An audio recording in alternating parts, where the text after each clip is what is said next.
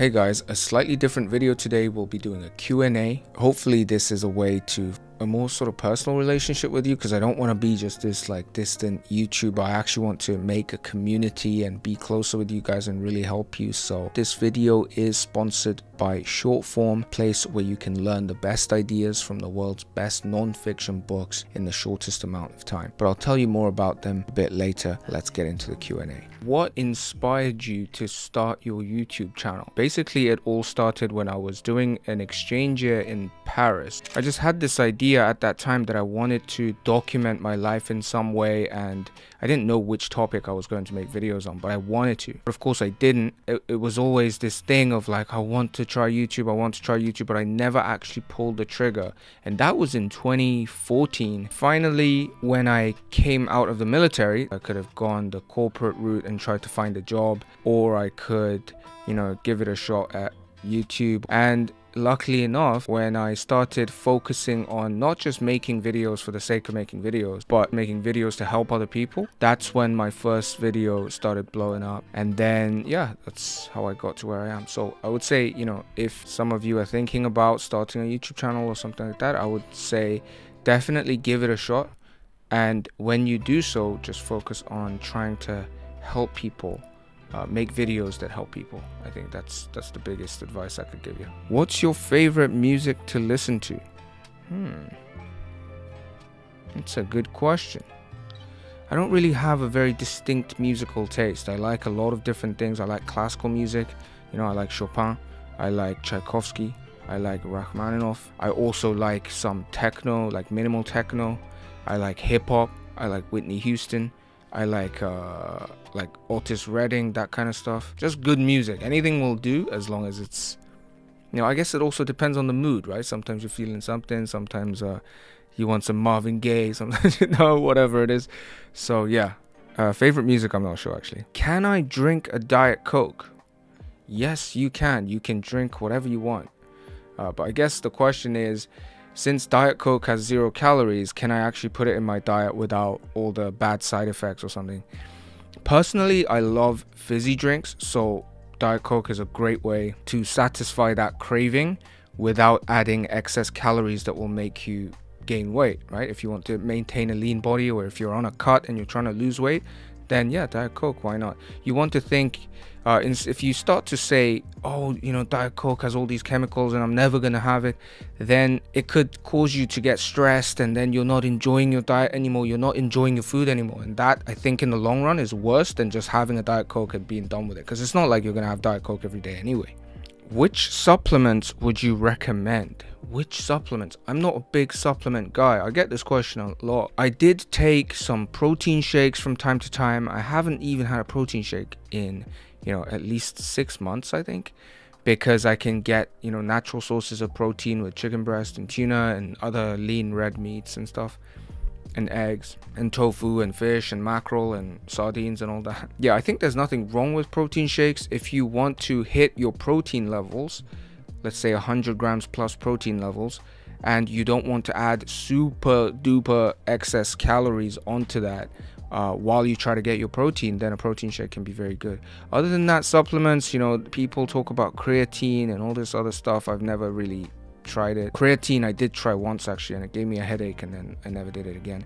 In terms of health supplements, I think vitamin supplements are all good. Vitamin C, D, mainly, that's what I take. And then also recently I tried to have more magnesium, zinc, and also Tongat Ali, because apparently that's good for male testosterone.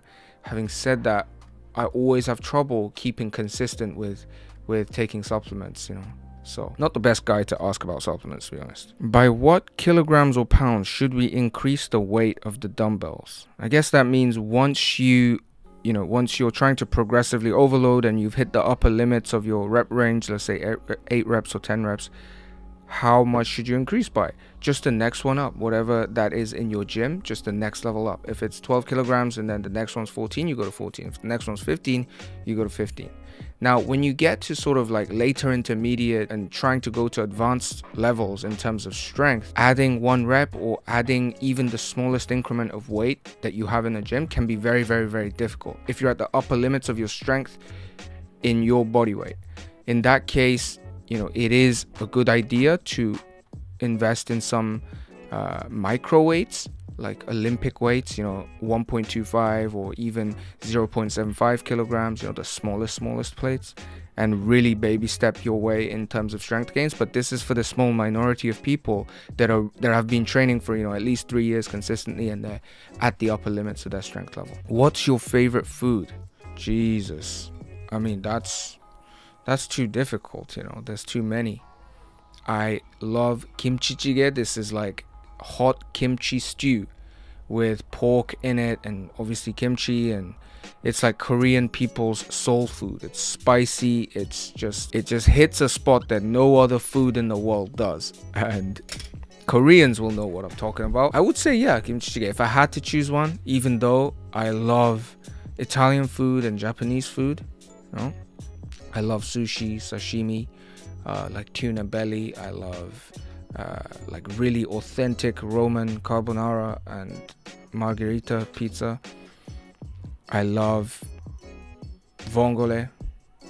I love all kinds of stuff. It's a cruel question. Next, when you're stuck in a slump, what you gonna do to get over it, whether it's workout or life related? Depends what kind of stuck.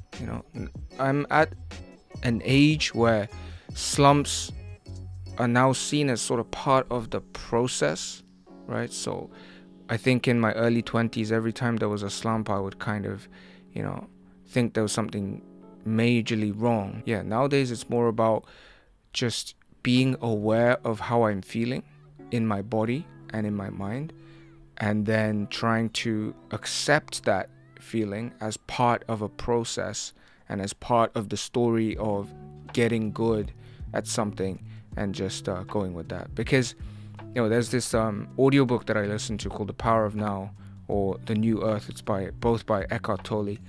Very, very powerful book to meditate with if you decide to listen to it. I highly recommend this. But there's a line in there where he says, struggle or stress is a sign that your ego has returned. When I listened to that yesterday, and I was like, it hit me, because it's so true. When you're feeling like you're in a slump, or you're struggling, or you're stressed, usually it's a sign that you are comparing your current self to this future thing that you really want to get to, right? So you have this goal, you have this aim, and you're like, I'm in a slump in relation to that goal, right? Or maybe you just found yourself, out of a job or out of a relationship, or lost for a direction in your life, and you're like, I'm in a slump because I'm not going where I want to go. But this is essentially all your ego trying to big itself up, trying to get validation by achieving that next thing.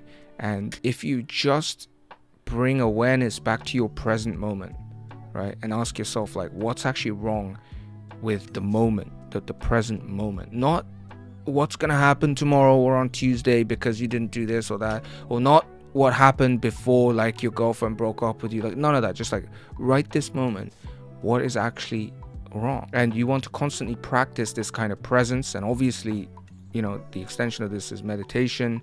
And there are many ways to meditate, I guess. So I would say, yeah, meditation is one of the best ways that you can, that I actually opt for when it comes to overcoming a slump. Does training for hypertrophy and strength matter? Muscle and aesthetics get built either way. Technically, yes, right? So for those that don't know, hypertrophy is basically just means muscle growth, and the range of reps that you want to do from up to optimize muscle growth, right? The hypertrophy is probably around 5 to 10 reps. Whereas if you want to gain strength, you'd be training more in the lower rep ranges of like 1 to 4, 1 to 5 maybe. And yes, muscle and aesthetics get built either way. It's a strange question because yeah, they get built either way. It's about your priorities. It's about how you want to structure it. It's about what other things are important to you, right? Is getting stronger important to you when you go to the gym? Okay, then strength training is probably a good idea. Is growing muscle, making the muscle bigger, important to you? Then training in the hypertrophy sort of rep range is also good for you as well. And the sweet spot, I feel, is doing both, because you don't want to just go for muscle growth and be all pumped up and be weak. And you also don't want to be like this strong guy that looks really bad. So I always say the sweet spot is like the strength hypertrophy combined range, which might be 4 to 8 reps. I can't do pull-ups. Should I focus on assisted pull-ups, inverted rows? There are lots of options. I would say better than assisted pull-ups, it's inverted rows are a better option. Assisted pull-ups, whether it's bands or these kind of weights and machines that you have in the gym, usually they don't translate that well to you being able to do an actual pull-up, right? People do resistance band pull-ups all the time. They're like, oh my god, I can do it. But when you actually put them with their body weight, it's much harder.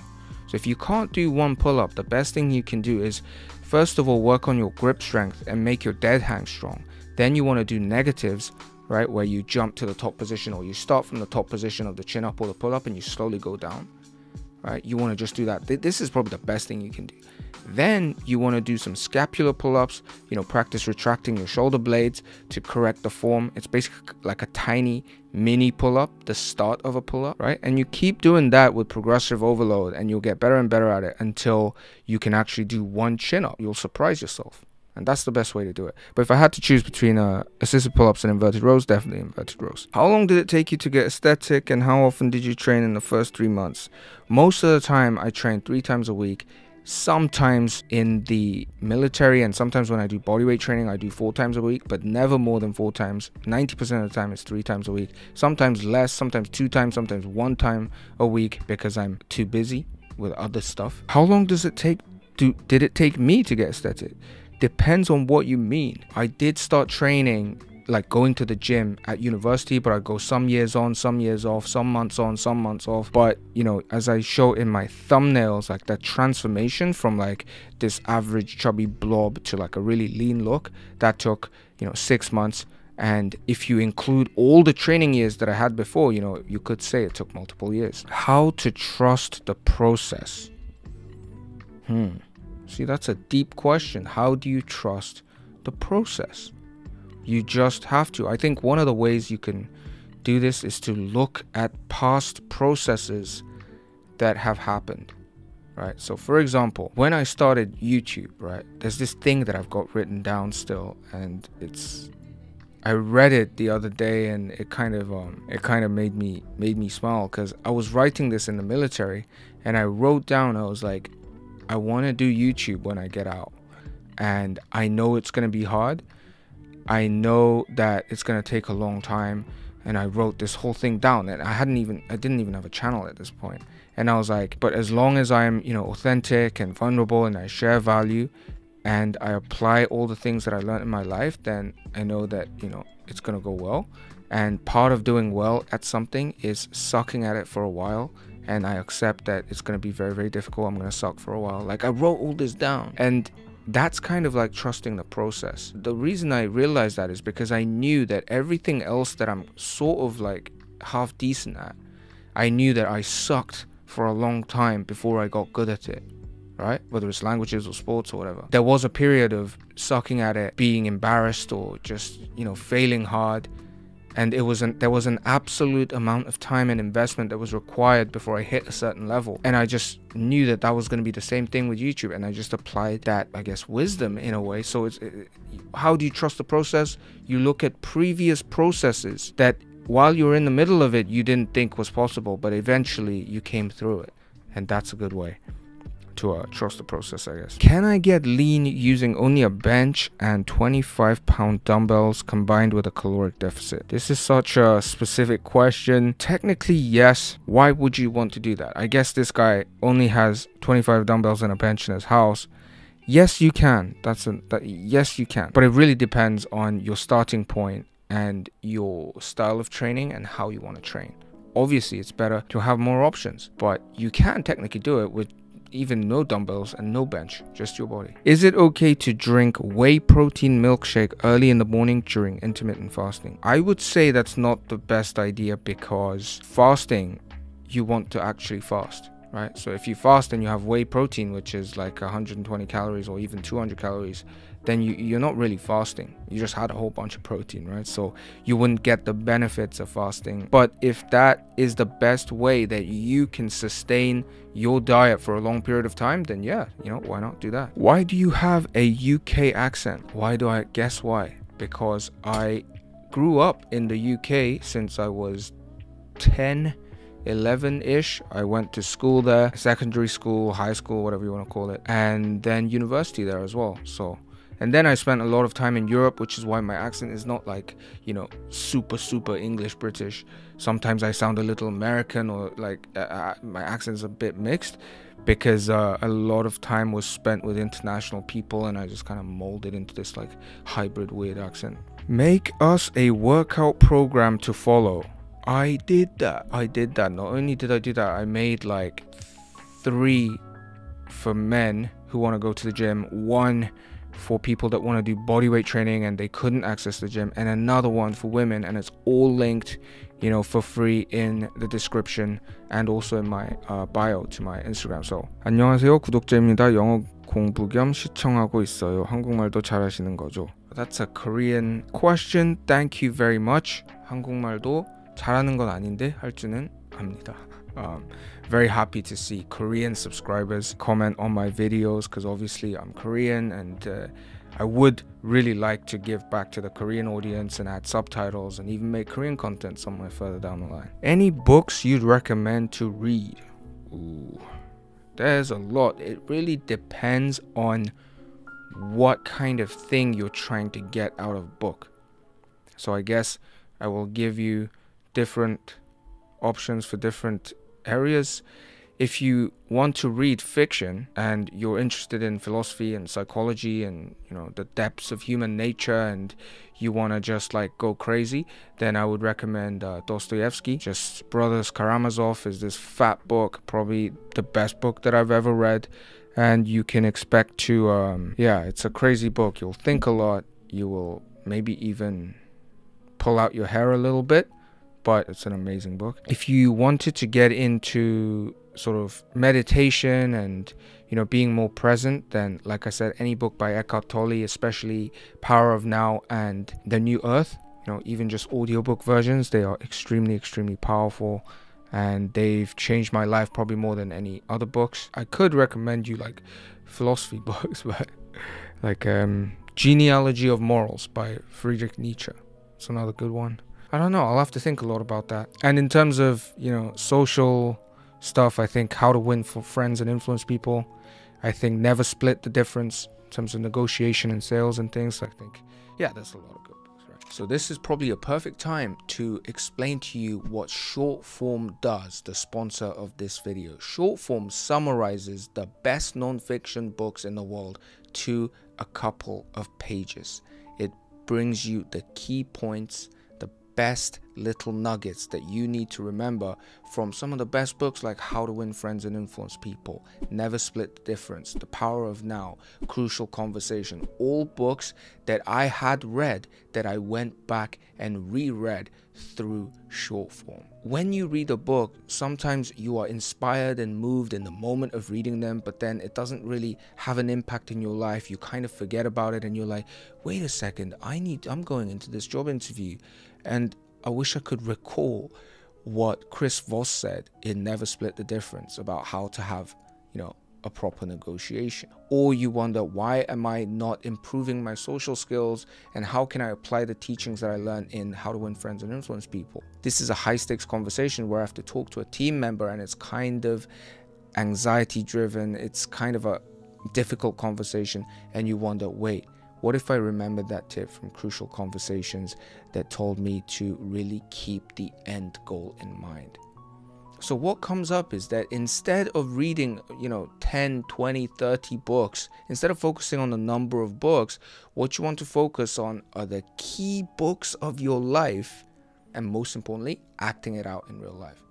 Okay, some of you might even see similarities with the minimalist training that I talk about. It's like, instead of doing this exercise, that exercise, this exercise, that exercise, just doing more and more and more, what you want to do is focus on the key exercises that give you all the results, and just repeat and get the most out of those key ones. It's the same thing with books, and short form is what allows you to do that, because you can just literally go back to some of the best books, like your favorite books, The Power of Now, How to Win Friends and Influence People. You can go back to them and just refresh your memory instantly, and they even have an audio version so you can listen to it, and it's not like a 6-hour audiobook. It's just like, 3 minutes, 6 minutes, and you can just refresh your memory like and if you're someone that's busy, that doesn't have time to read all of these books, but you know that reading is foundational for your personal growth and expansion of your creativity and your mind, and you want to actually read these books, then short form again is a great way you can do that while saving your time. Okay, but I personally think the best way to use short form is to actually use it as your companion to summarize and repeat the best points from your favorite books. I will leave a link in the description. With the link shortform.com/Wanhee, you can get a 5 days free trial, so you can try it out, see if you like it, and also a 20% discount on the annual subscription. How do I overcome being intimidated by fit people at the gym? See, I get this question quite a lot. A lot of people said, I have this gym anxiety. Nobody on YouTube is talking about gym anxiety and how like I feel stared at when I go to the gym like a zoo animal or I feel like I don't know what I'm doing with the machines and the weights, and that makes people anxious, and that's why people don't go to the gym a lot of the time. And this was very new to me because I never experienced it. I was just like in uni, I was just excited to just go in and try stuff, but a lot of people struggle with this. So how do you overcome being intimidated? You don't have to be intimidated because nobody really knows what they're doing. Like 90% of the people in the gym, they don't know what they're doing that much. They've all seen some YouTube videos and they're all in there doing the same thing. It's the same with me, right? So it's just people trying to look good. I guess one way I could give you advice is see the funny side. We evolved from caveman days, hunting in the wild, and now the world has become so safe that we designed some heavy objects to throw around and grunt at, and everyone wants to do it because they want to look a little bit better and have a little bit bigger arms so that women like them more or men like them more, whatever it is. Of course, I know you do it for the health and the empowered feeling of it, but yeah, it's a bit funny, everyone's trying to look good, so it's just like see the funny side. Also, like I said before, just understand the fact that you're gonna have to suck at something in order to get good at it. It's almost a prerequisite. Think about anything that you're good at, anything that you value about yourself. You sucked before, right? You can walk. I'm pretty sure you value the fact that you can walk, but guess what? You sucked at walking. And you failed at it multiple times, and you were laughed at maybe and embarrassed, in a fun way, I hope. But that was the prerequisite for you being able to walk pretty well. So it's the same thing with gym, you have to go through that. It's just like an initiation process to any skill worth having. Not a question, just want to say I'm really enjoying your YouTube content. Thank you so much. Thank you. It's crazy to see, the comments and the emails and the DMs that I get, and I'm just like so happy that I get to help you in this. So thank you. I am skinny fat guy, so should I go in calorie deficit or calorie surplus? Okay, so a lot of people have been asking for a skinny fat guide video. I will do that, so look out for that. Hit the subscribe button if you're skinny fat and you want to find that out. Simple answer is depends, but I would say if I had to choose, calorie surplus, because when you are skinny fat, you have just these podges, these pouches of fat in random parts of your body, usually your lower belly, and you're skinny everywhere else. And if you're in a calorie deficit, then you almost feel like you're just getting skinnier in the parts that are already skinny and still not losing the belly fat. And eventually when you do lose the belly fat, you'll be so skinny that it just won't be a good look. So it's much better to even out your entire body by going in a caloric surplus, strength training with key compound movements, and then building up your entire physique so that your maintenance calories is over 2,400 calories. Then you want to cut to a lean physique. A lot of information there. I'll break it down in the other video. So yeah, hit the subscribe button. How do you maintain your gym schedule along with BJJ without getting exhausted or injured? This is something that I'm actually trying to figure out right now. I do 3 times a week in the gym, and I try to do 3 times a week jiu-jitsu because I think that's optimal for progress. But I feel like if I do 6 days of training a week, it's just too much and I burn out. I get like these headaches, I get super tired, and I feel like I'm gonna burn out. So recently I've dialed down so that I do jiu-jitsu twice a week, or sometimes even once a week. And I think I think once a week is optimal for your gym, if that's your priority. Gym 3 times and then cardio or martial arts once. But of course, once a week for jiu-jitsu, if you've tried jiu-jitsu, is just nowhere near enough, right? 3 is like the minimum. So it's a dilemma. It's a bit of a dilemma. I want to go every day. Yeah, I can't give you a straight answer to that one. I'm from America trying to make it in Korea. Any tips? Depends what you're trying to make it in. Are you trying to make it as an actor, a singer, whatever it is, you know? Any tips?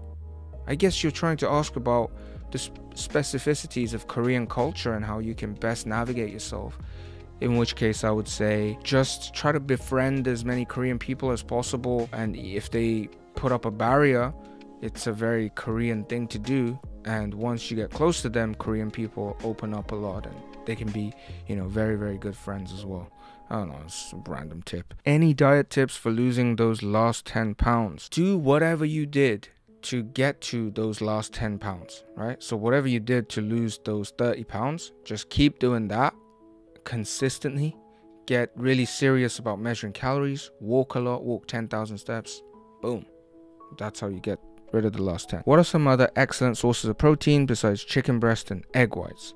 There's canned tuna, sardines, protein shakes, steak, lean meats, turkey, tofu, lentils. There's lots. You just gotta do a quick Google search. Lots of beans and nuts and peanuts, peanut butter. But I think I usually have chicken and tuna a lot with fish, mackerel, you know, salmon. Will you do a fashion video?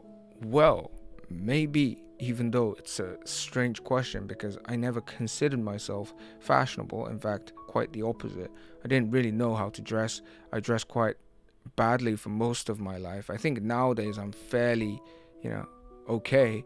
But again, with fashion, it's just like you gotta learn, I think, the basics, right? Of like just not trying to do something too crazy, just get the basics right, about your fit, your silhouette, and color combinations and things. So maybe, who knows, maybe in the future, maybe if you want. Favorite books again, Jesus Christ, I don't really read. No, I'm kidding. Favorite books, there's also this Italian novel by Elena Ferrante, which was very, very famous recently, the Neapolitan novels. That was very good. A Hero of Our Time by Lermontov. Why not? You are the GOAT. Thank you. How much time does it take to lose 15 kilograms? Depends, but I would say the longer it takes, the better, because then you are less likely to bounce back. Do you use protein powder? And if yes, what do you use? I haven't used it in the last 6 months, but I did use it some months ago, and I used to have my protein. Natural chocolate? Yeah. What's your favorite food to cook? Probably kerampak, which is this Korean egg, rice, soy sauce, sesame oil, crispy seaweed combination, like tomato, mozzarella, basil, olive oil combination. It's just made by the Lord himself. It's just beautiful. If you haven't tried it, try it yourself. In Italian food, I love cooking pasta. Carbonara, norma not so much because it's hard to cook without the salty ricotta, but vongole, pasta with pomodorini, everything. Is Korea a healthy-minded place for you? In some respects, yes. In some respects, no. Right now, I'm going through a period in my life where I'm not going around meeting a whole bunch of new people and partying and befriending and making deals and chatting. I don't really do that. I just focus on, you know, this, like making videos and, you know, making my course and things like this. So yeah, I guess it's fine. Wherever you are, there are healthy-minded people. It's just about having the self-discipline and the boundary to cut out those that don't fit that mold for you. And that's not a bad thing, by the way. It's just like you gotta protect your time, you gotta protect your energy. It is a healthy-minded place, yeah. Thoughts on the Minnesota starvation experiment? I do not know what that is. Maybe I'm very ignorant, but I'll have to skip that one. Is a personal trainer necessary to get good results, or online workouts can be useful? Ciao. A personal trainer, I think, is not a very good idea unless you're like absolutely loaded and you have massive contact with this person, because a personal trainer can only really teach you so much, and he's in the gym teaching you these exercises and how to do these exercises. Maybe he tells you a couple things to do with nutrition, but he's not really keeping you accountable and staying in touch with you and making sure that your mindset's in the right place. It's just all the information about how to do the exercises, what exercises to do, and the routines. They're all on the internet, right? And you do it a couple of times, like at the beginning, to learn how to do it, and you can do it yourself. Tips for someone trying to keep a healthy diet while not eating meats. So vegetarian or vegan, I guess. Tips for someone trying to keep a healthy diet: just try to eat as many whole foods as possible, and take some of those supplements, I guess, that they say, you only find in meat, which, maybe it's a myth, vitamin B12 or whatever. But I would say, just to be on the safe side, take those healthy supplements and vitamins, make use of that, and try to opt for whole foods. Do you have any insights on tips on running and knee strength? Tips on running, not so much. I'm not the biggest runner, for reasons outlined in all my other videos about what I think about high intensity cardio, right? Spikes hunger. I prefer to just walk. Knee strength, you want to check out Knees Over Toes guy, Ben Patrick, the pioneer of anything to do with knees. ATG split squat. It's the one word you need for knee strength. Hey brother, how are you? I am good. How do I increase my protein while being a vegetarian? Tofu, lentils, nuts, vegan protein shakes. What's your body fat percentage? Right now, probably like 14%. In my thumbnails, probably around 10. I'm a vegetarian, can't meet my protein needs every day. How many grams of protein a day do you suggest? I always say try to aim for 100 grams. It's easy to calculate, not too stressful to remember. But yeah, like I said, tofu, lentils, vegan protein, and nuts. There must be some other things, Next, why are you so fine? What is your favorite food indulgence? Favorite food indulgence? Ramen, Korean ramen, Shin ramen, and Samyang ramen, and all the Korean instant ramen. That's just, by the way, if you haven't tried Korean instant ramen, not the pot noodle, right, but the ones you actually like boil in the pot, insane. Do you have any goals you want to achieve this year? If you have, what are they? I have a lot of goals that I want to achieve this year, one of which is to help as many people as possible get in an amazing shape. I also want to get blue belt in jiu-jitsu. I also want to spend more time with the family, and I have a lot of other goals that are way more specific and written down, but I will not share them with you because it's personal. What's your height and weight? I'm 175 centimeters. That's 5'9". Is that 5'9"? And 73 kilograms right now. Gained like 3 kilograms recently. Yeah, normally I'm around 71 kilograms, 70 to 71 kilograms. Have a hard time controlling the urges to snack in between the main meals. Any thoughts? Coffee always helps to suppress your appetite, but then again, why not have a little snack in between if it gives you that extra energy, as long as the snack is not a massively high calorie thing. If you're just having cinnamon rolls all the time, then that's an issue. But if you have a biscuit here and there, or like some fruits or protein bars or chocolate, whatever, have it, enjoy it.